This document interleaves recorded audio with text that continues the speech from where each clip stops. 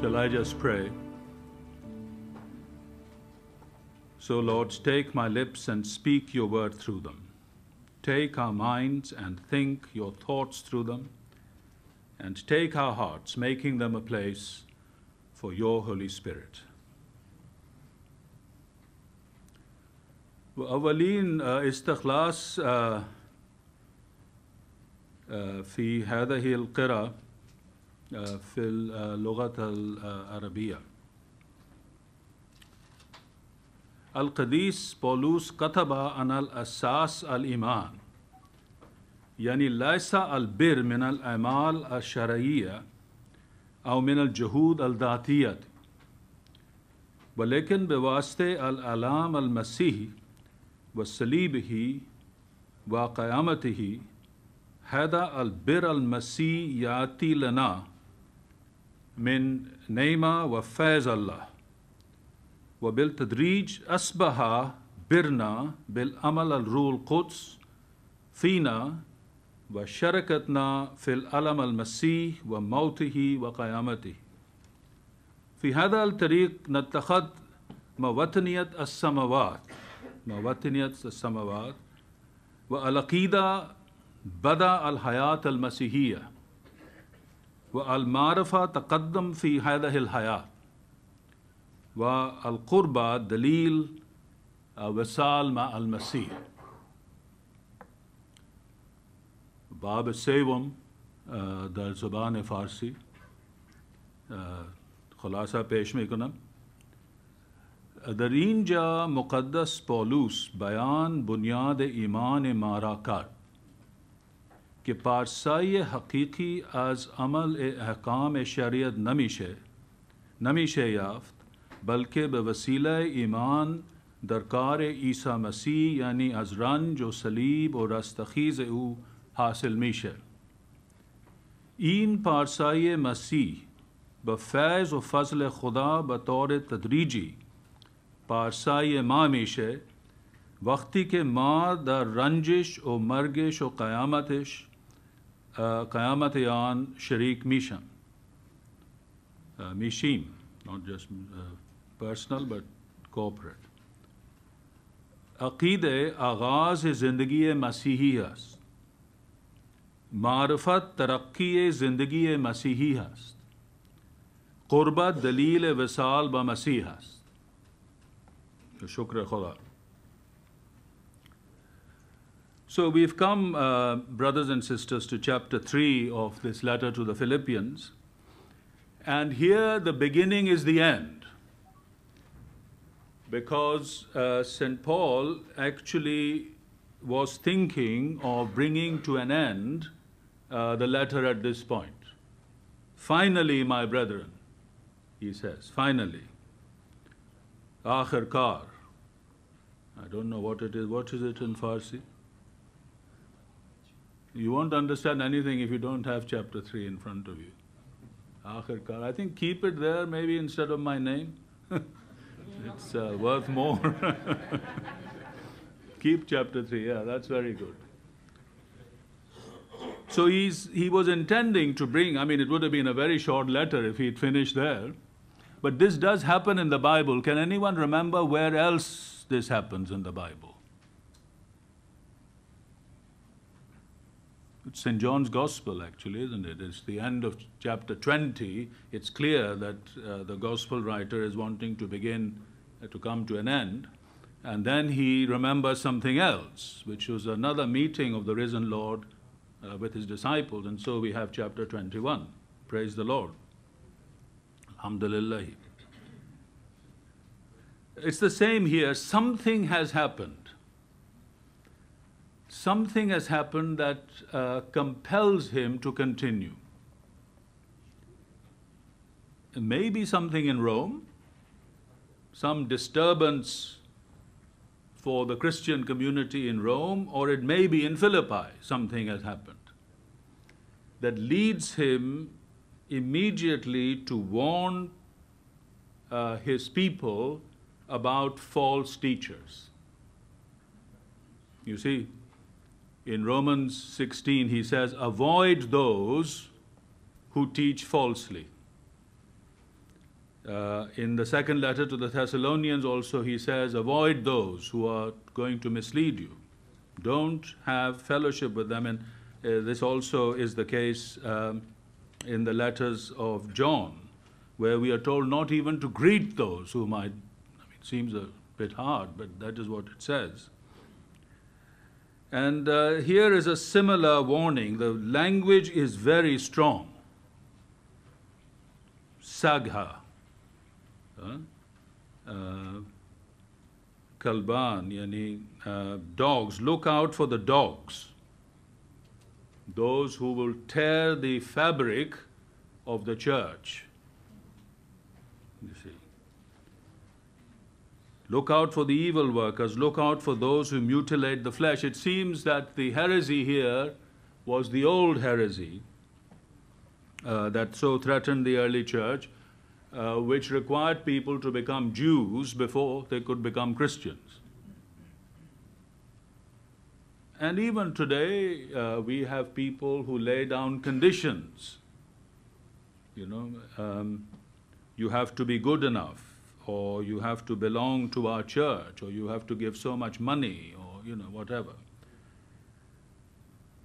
And against this, Paul, first of all, lays out his own credentials. He is not lacking in anything. It is not because he is lacking in anything that he's giving us this teaching. He tells us who he is, circumcised on the 8th day, of the people of Israel, of the tribe of Benjamin, a Hebrew of Hebrews. So he was not a Greekified, a Hellenized Jew, a Hebrew of the Hebrews. As to the law, of Pharisee, as to zeal, a persecutor of the church, to righteousness under the law, blameless. So he had everything that these people were demanding, and yet he says it is futile to put our trust in these things. Futile to put our trust in these things. And he says, whatever I had, I have counted as loss for the sake of Christ. And again, as you know, this is a very strong word. Khasara, I think, was the word used in Arabic, madam? Khasara. I mean, what does khasara mean? Arabic speakers? Yeah. Yes, it means, yeah. It's a stronger word, actually, than loss. It means what you throw out. Fudla. You know, it's what? Sorry? Wasted. Yes, waste, yes. We're more refuse. All of that. So whatever our family background, whatever our ancestors position they may have had in society, all of that is counted for nothing, as refuse for the sake of Christ. There are some things here that St. Paul is saying which we need to note. And they can be summed up in a few words. There is knowing Christ. There is believing in Christ. There is owning Christ, making what is outside internal to our own lives. Christ in you, the hope of glory, he says in Colossians. Just as we are in Christ, Christ is also in us. There is a mutuality that we note so often in St. Paul. Now, there is a tension between knowing and believing. Which comes first? Do we believe in Christ and then come to know him, or do we come to know him and then believe in who he is? I think this is one of these chicken and egg situations. But both are necessary. Knowing Christ and believing in who he is, as Rico and Shadi were saying yesterday. This is why I've used these words, Aqidah wa Marifa wa qurba. You see. Believing, knowing, and this is I mean, Ma'rifa actually is a very good word that is common to all three languages, Arabic, Farsi, and Urdu, which is not just knowing someone casually, but it is a deep knowledge of the spiritual reality. See, English, I don't know if English, discernment, I suppose. What would be a good English word, English speakers, for this kind of knowing, a personal knowing? It's what? Oh, yes, well, that's Greek, of course. Yes, epic. Sorry, sir? Experience, yes, I think that's, yes, it's experience, but it's at a deep level. It is not just a casual encounter, but a deep knowledge of someone. Intimacy, that's a very good word. Yeah, very good word.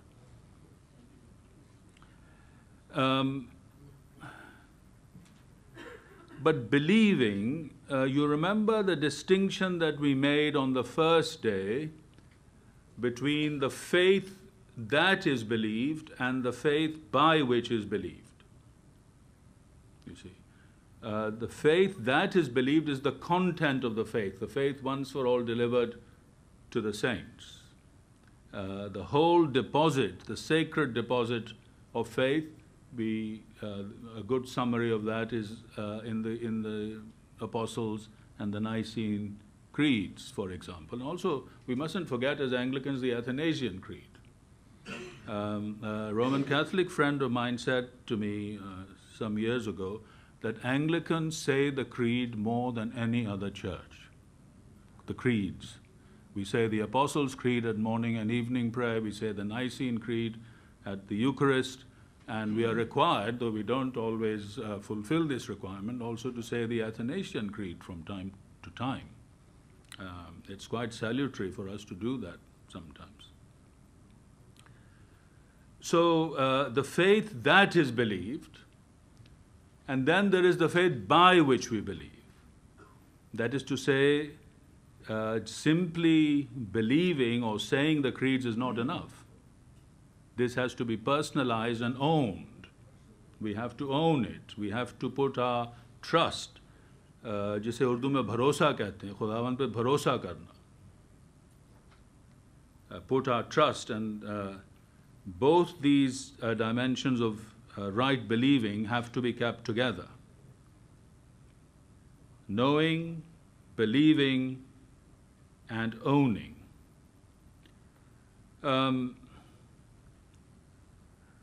But then, as you know, Paul is always strong on the basis of Christian assurance, as was Jesus. The ones that the Father has given me, I have not lost any one of them, you see. That is the basis for our assurance, the completed work of Jesus Christ. And Paul again and again stresses the past reality of salvation. We have been saved by grace through faith, as he says in Ephesians chapter 2. But as we saw the other day, he also emphasizes the present reality. Work out your salvation, your own salvation, in fear and trembling, for God is at work in you. See, even that working out of our salvation is wholly dependent on God's work. Nevertheless, it's now, it's in the present. And then he looks forward to the future. Those who confess with their lips and believe in their minds, and their hearts, what will happen to them? They will be saved. So there is a future, an eschatological dimension to salvation.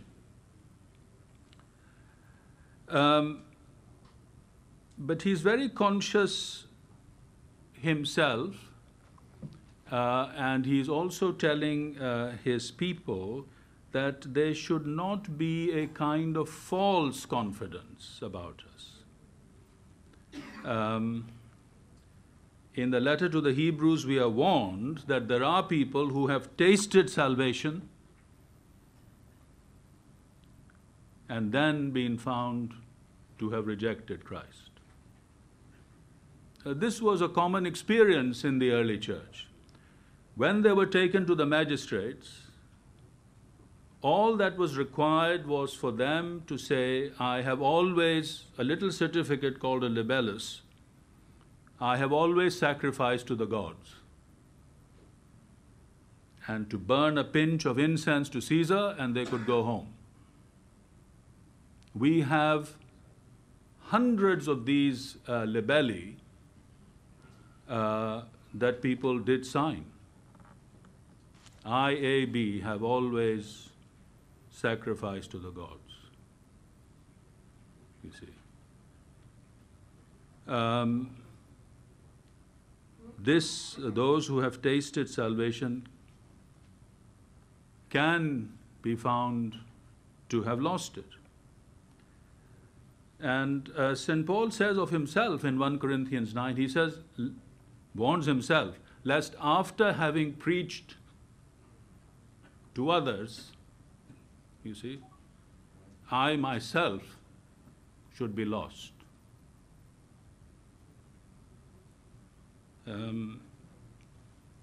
This is a grave warning for preachers. You see,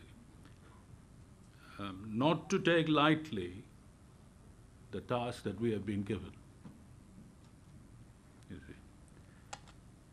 And so here also he is expressing this hope that I may know him, the power of his resurrection, and may share his sufferings. So the meaning of the sharing of Christ's suffering is revealed in his resurrection. You see.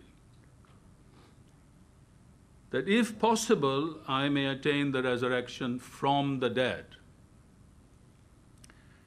The New Testament distinguishes between the resurrection of the dead, by which is meant the resurrection of believers and unbelievers alike, of the just and the unjust alike, and the resurrection from the dead, which is almost always, I think always spoken of as the resurrection of believers to eternal life. This distinction is often ignored in some of our modern translations, but I ask you to keep this in mind.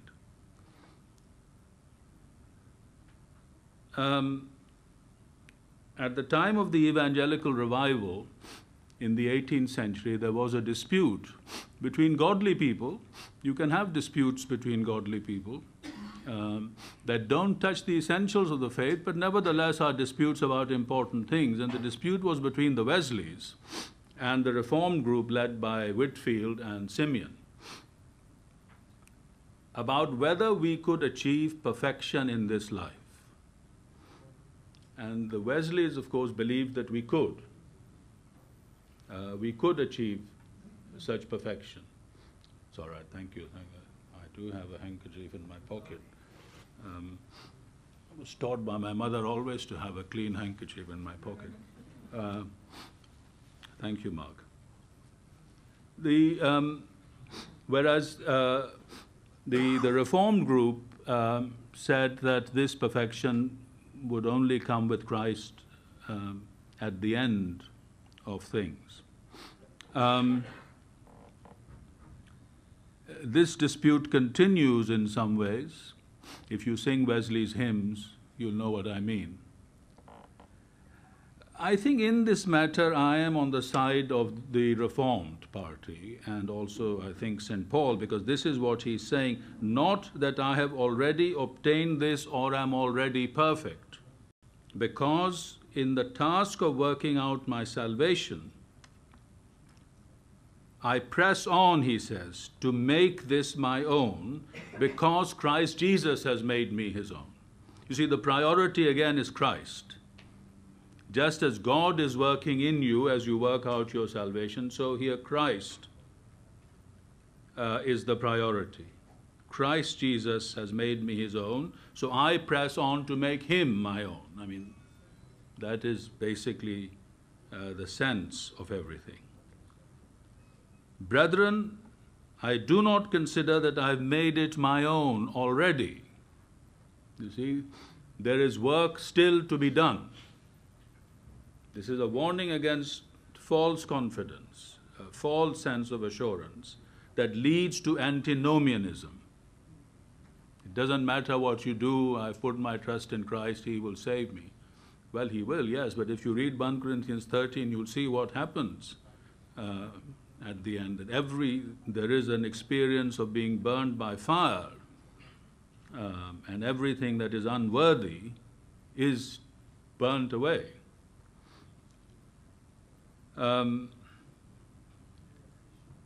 This verse 13, I think, is very important for Christians, and especially for Christian leaders.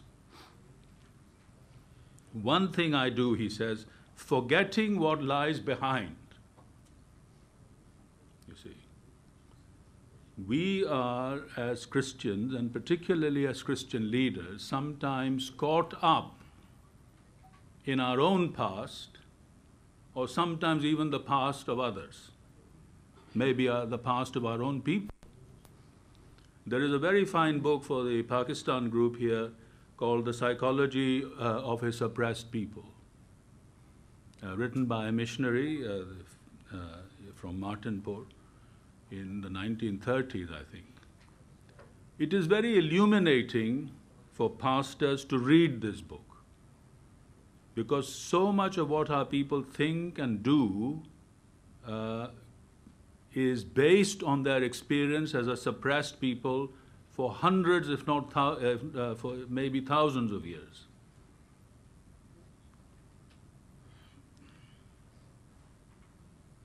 And we can become trapped by the past, you see.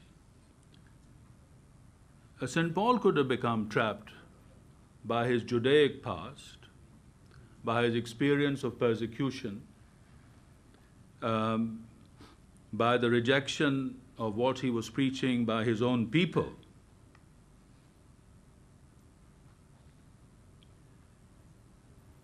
But what he says is, one thing I do, forgetting what lies behind, I strain forward to what lies ahead. You see, looking forward. Looking, of course, forward to the eschaton, to the parousia, to the coming of our Lord Jesus Christ. I mean, that is something that must always be in our sights. But also looking forward to what God has next for us. Even here, as you know, in the letter to the Philippians, he's a prisoner, but he's looking forward once again to visit his beloved church, the church of the Philippians, you see. He's looking forward to the mission in Spain, to the far west. He's looking forward to the relief of the saints in Jerusalem. Always looking forward, setting goals, achieving goals, moving forward with the help of the Holy Spirit and in Christ. Forgetting what lies behind and straining forward to what lies ahead. And of course, in the end, that is the goal for the prize of the upward call of God in Christ Jesus. In the New Testament, we have an emerging idea that all of God's people are called to be saints. It says, the 1 Corinthians chapter 1, it says, to all of God's people who are called to be saints. And that is true. That goes right back to the choice of Israel in Exodus chapter 19. To be called God's special people, a priesthood dedicated to God, and so on. But there is this idea also emerging that there are some people who are special, whose example needs to be followed. Our Lord Jesus Christ, when He comes with all the saints, it says in 1 Thessalonians, the church is built on, in Ephesians chapter 2, on what? On Christ Jesus and the foundation of the apostles and the prophets. And here also, brethren, he says, join in imitating me. You see? He has presented Christ as the supreme exemplar, but here, what does it say in Hebrews? We are surrounded by a great cloud of witnesses, and we have come to the spirits of the just made perfect. They have perfection. Join in imitating me and mark those who so live as you have an example in us. You see. So it's not just Paul who is to be imitated and followed, but those who have followed him. You see. A great cloud of witnesses indeed for 2,000 years.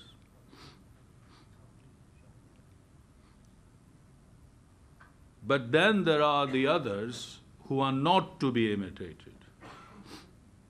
You see, there's always the shadow side, who are not to be followed, who are enemies of the cross of Christ.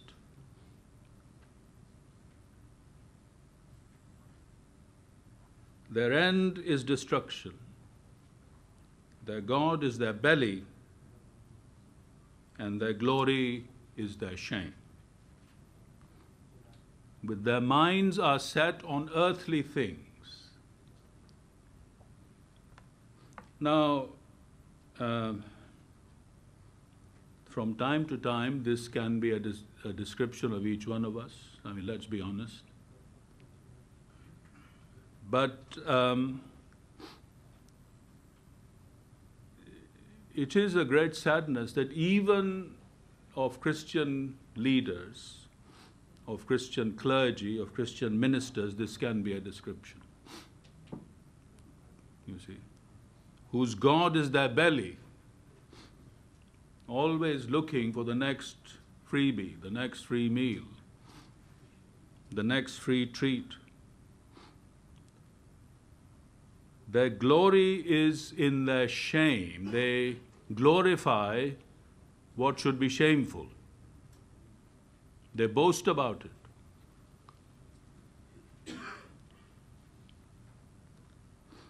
And their minds are set on the merely earthly. You see, they have no vision to look upwards beyond the usual problems of the day. But he says, our citizenship really, I was so glad that Archbishop Okor yesterday read from the letter to Diognetus, the 2nd century letter, and you heard it all, of course, when he read it out. But this is where Diognetus gets it from. Our citizenship, my translation says Commonwealth. I don't know what other translations say here. What other translations have you got? What does this one say? Yes, our citizenship is in heaven, that one says. That's good. Any other translations? What does the Arabic say? Verse 20.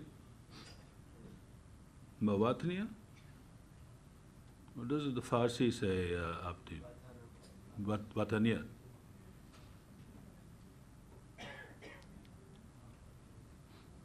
Read verse 20, please.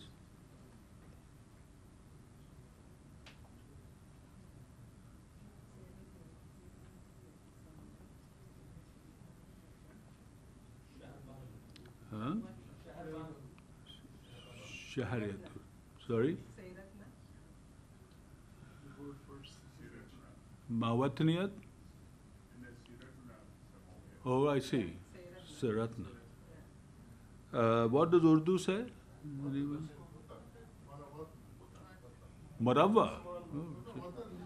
Watan, yeah. Okay. New Life Version में homeland. Homeland, yes, right, okay. Commonwealth.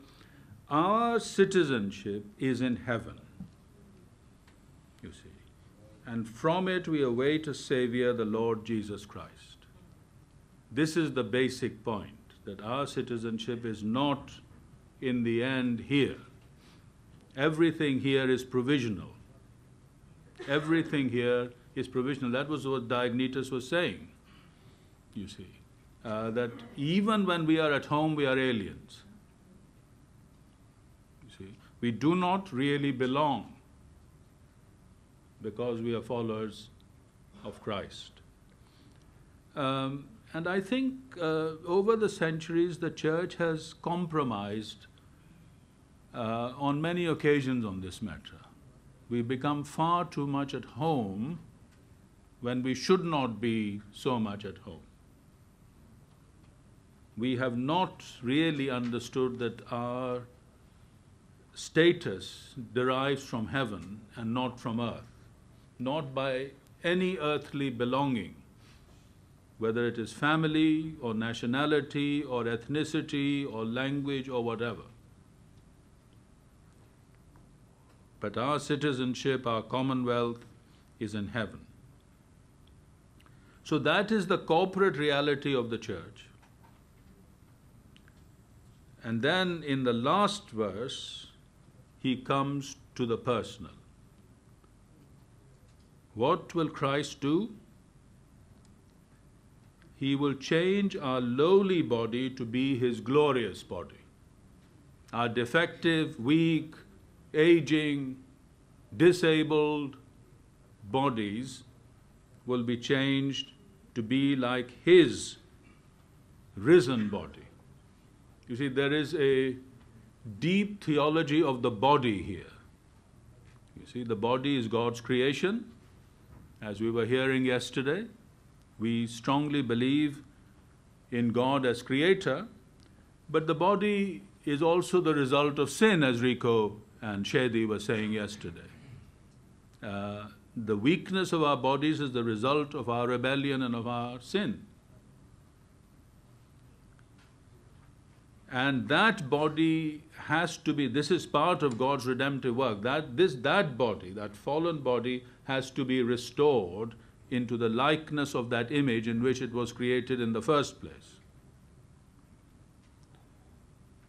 And how do we know it will be changed like that? Because of the resurrection of Jesus Christ from the dead. See, that is the basis of our hope. He will change our lowly body to be like his glorious body